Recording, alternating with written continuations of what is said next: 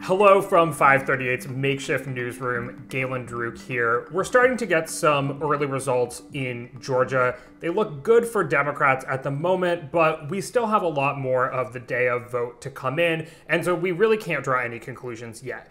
While we are waiting for more results to come in, we do want to take a look back at how voting went throughout the day today. And here with me to do that is tech and politics reporter Kaleigh Rogers. Hey, Kaleigh. Hey, how's it going?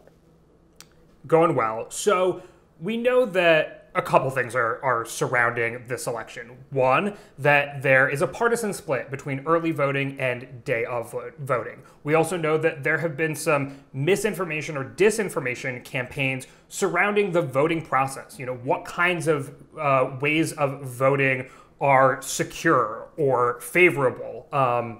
The president has talked a lot about and given voters false information. So first, I want to talk about day of voting today. Were there long lines? Did machines break down? What was the process like for people who were voting today in Georgia? Right. So for day of voting, it was actually pretty smooth sailing. There were reports earlier in the day in one county of machines that did shut down. So they switched to their emergency backup paper ballots, and people were voting that way until they could reboot the machines again, which they did do. And since then, I haven't seen reports of any other major issues or very long lines.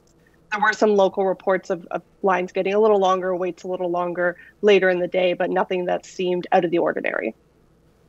Okay, and we also know that, like in November, there's something of a partisan split between people who voted early or absentee and people who are voting day of. Why is that? Is it, just personal preferences?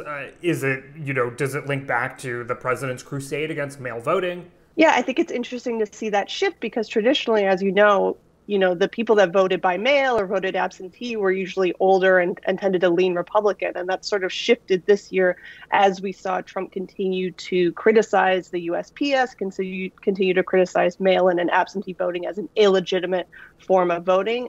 That spurred a lot of people to want to just vote in person to make sure that their vote counted. And they felt a little more secure about that and wanted to take that approach. You cover the misinformation and disinformation beat. Have you seen significant misinformation or disinformation circulating surrounding the election today? Yeah, so I mean, we kind of expected that Trump might fire some missives because of his ongoing kind of campaign to delegitimize the general election. So, it's kind of expected that he would do the same thing today. And of course he did. He mentioned those machines going down, but kind of overemphasized it and made it sound much worse than it was, as if it was an ongoing issue across many counties, which wasn't the case, and made it sound like this, big, horrible thing where it was suspicious that these machines were going down when really, it's an election day. There's a lot of moving parts. Sometimes machines have to be rebooted. It's a totally normal thing. And do people who had to use those paper provisional ballots have any reason to worry about whether or not their votes will count?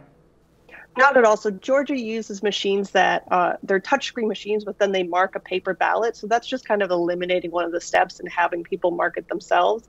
And actually, hand-marked paper ballots are considered the most secure way to vote. So people who use those ballots should be confident that their vote is still going to count. Well, thank you for that update, Kaleigh. And of course, we will watch as more results come in. But until then, thanks a lot for joining me. Yeah, thanks for having me.